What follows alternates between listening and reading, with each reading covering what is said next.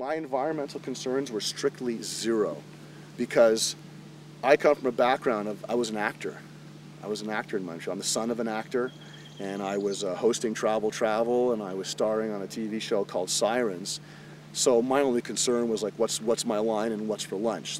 About 6 years ago, I'd moved here. I had a huge lawn, and I said to myself, God, there's got to be something other than just mowing lawn every weekend. There's surely something I can do.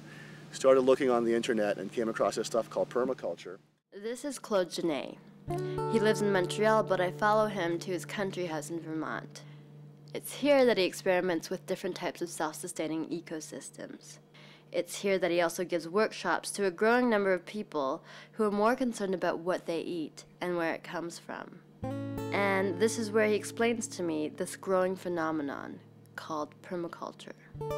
Permaculture is derivative of the words permanent and agriculture, or ultimately for a permanent culture.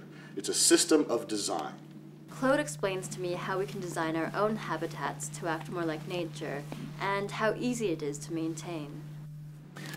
There's this mistaken thing that we do where we'll plant a fruit tree right into a lawn. And lawn is the enemy of a young fruit tree.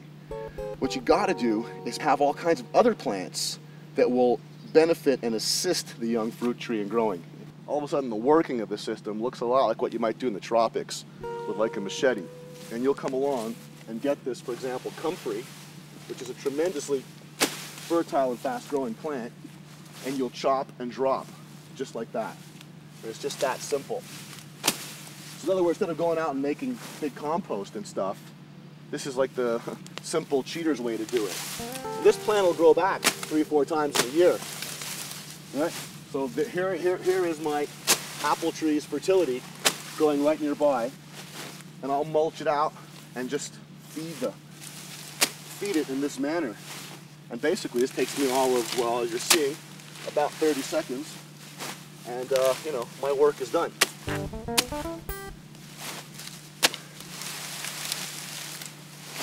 There you have it. Okay, we're feeding that plant. Once you get the trees planted and the things going, it really doesn't require that much input. So that appealed to that side of me. It's off and running and doing its thing. I come in, have a look, yeah, it's good, okay, next. You know, that's the extent of my work here. Claude prefers to be surrounded by dense patches of naturally growing vegetation.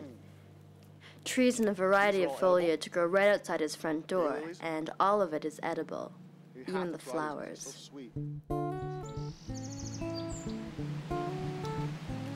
Yummy. That's some crazy stuff, man. Yeah.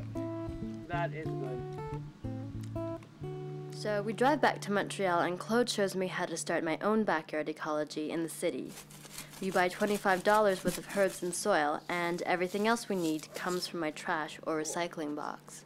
What we're going to do is turn this bad news into good news. We're simply mulching it out. We're simply going to be There's this notion that the environment is something outside of ourselves. But if you think about it, when we talk about the environment, we're literally talking about our life support systems.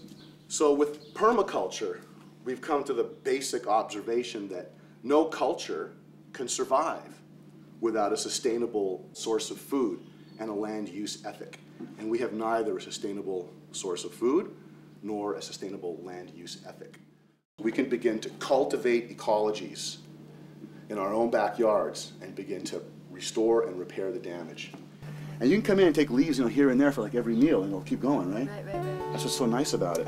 Oh, that's This makes great. wonderful tea, stomach good. calming. So whenever time you want to clean up your yard with yard waste, well, you now have plant food. You can be mulching Just around stick it around like that. like that, and now you're literally feeding your plants at the same time as you're taking care of your garden. You know, we can move from something must be done to something we can do.